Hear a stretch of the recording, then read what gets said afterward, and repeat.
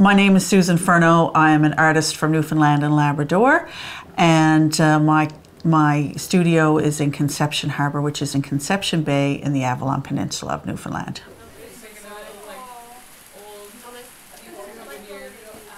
My practice has been traditionally rooted in natural dye and hand embroidery. During COVID, I started to think about my work and really made a shift to sort of where I wanted to go for a long time, and COVID gave me that space to do that.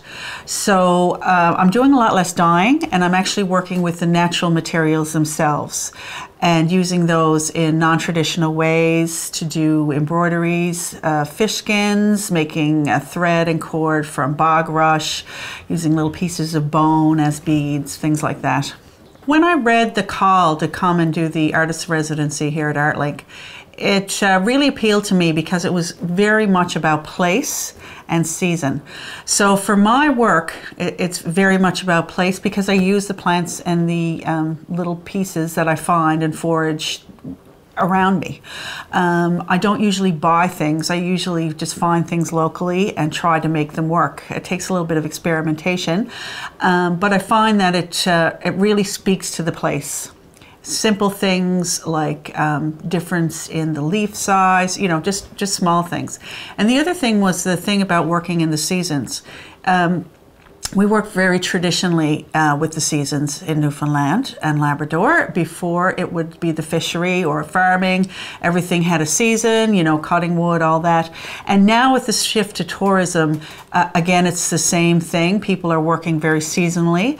And also in my own work, I gather at certain times, I do some dyeing at certain times, and then I have that winter for stitching. So when I wrote my proposal to come, I really looked at thinking about stretching my kind of three-dimensional work because I do have a strong background in two-dimensional work.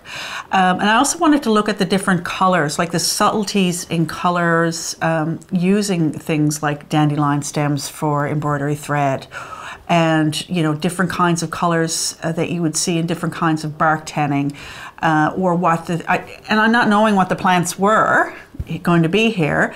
What were the similarities of the plants and how were they different grown in this environment than they would have been grown in the environment at home.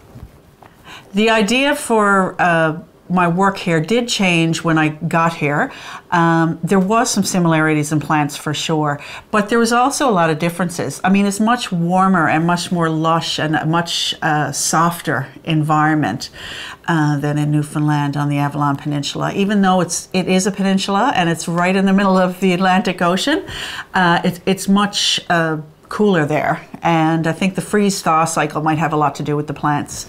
Plants that I would normally see were a lot bigger here. I couldn't find certain plants, or plants that I thought would be sort of in full bloom were actually finished up. So I thought I would find things that I thought I would see now, or things that at home I would see in August.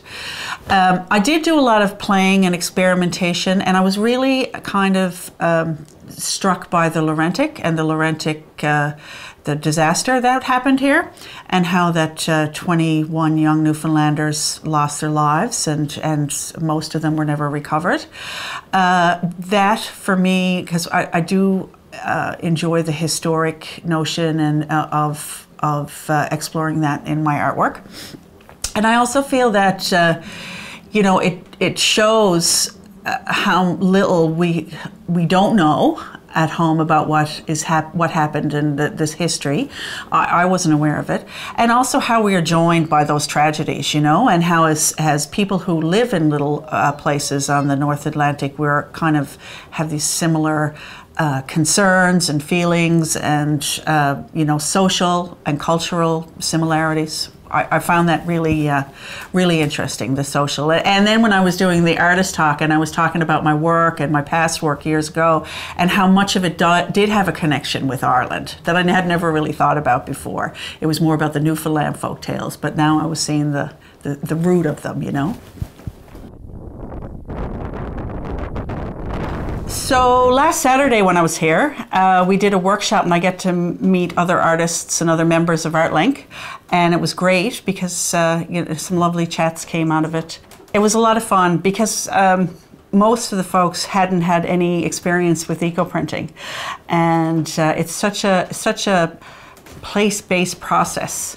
You know, we made the rust with things from the forage, and then we went out and gathered leaves, and everybody's work was so incredibly different. And we had, you know, a young 10-year-old with his mother, and he was just, you know, the whole thing was just so lovely. And that's where you really get the really nice chats, and you learn to meet people. And I mean, I had met Mandy, but and I've met other artists here as well, Tim and Roz, and but then when we got to the workshops, myself and Mandy got to actually chat about her work, you know, where she wants to go, things that she wants to do, and that's really exciting as well, talking to other professionals, you know, getting that time to speak, you know, to the actual artists who are living here and what it is they're doing, and, you know, where they see themselves in another 5 years.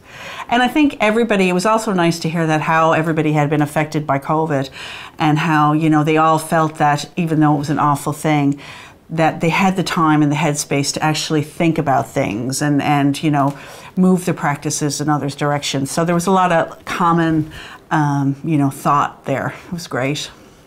Yes, my time at Artlink has been a lot of fun. It was, when I work at home, I'm usually a doer. I'm always doing something.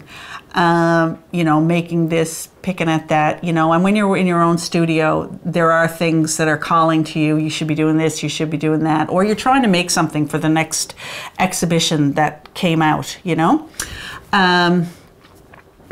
But here, I was doing, and I was making, and I was looking and documenting, but I really did a lot of thinking without any concern that this work has to be done by this date. You know, it was just to sit and think and consider and take it all in, and, you know, and I'm really looking forward to, even though the time here is done and the making is all packed up and ready for to hand off, I'm really looking forward to going and doing some more work in the museums and meeting some more the people that I'm meeting with in Dublin who are starting the circular economy, and just hearing those new ideas. And it's great. It's been great. I mean, there's so many people here, I guess. There's such a larger population than Newfoundland, and you know, there's so many ideas, and there's so many great conversations going that I've, you know, been a part of in the past little while, talking with Don McNeil about the Laurentic project and his connections with the North Atlantic groups. Deidre, the woman who I met here, came in and chatted to me, and now she's got me involved with the circular economy group. And even just talking to Liam the barber and getting him to bring me in some nice red oak to cure my fish skins, you know, and which was such a large part of you know, the work that I did when I was here, and where it will go from now on. Thankfully, I've got a lot of oak at home. Probably one of the only people. But yeah, and it's been great, you know, just popping into little charity shops and talking to people, and yeah, it's wonderful. Yeah, it's been great.